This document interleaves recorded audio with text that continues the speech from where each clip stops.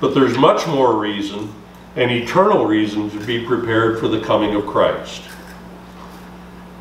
Therefore keep watch, because you do not know the day or the hour.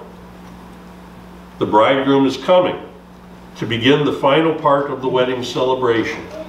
Be wise. Keep watch. Be ready to join in that joyous celebration. After all, he planned it all because of his great love for you.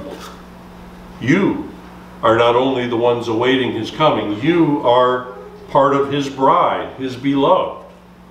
Keep watch, and while you wait, remember to join in the words of St. John's prayer at the very close of Revelation.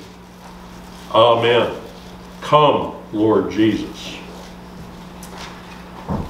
The peace of God, which passes all understanding, keep your hearts and minds in this Christ Jesus. Amen.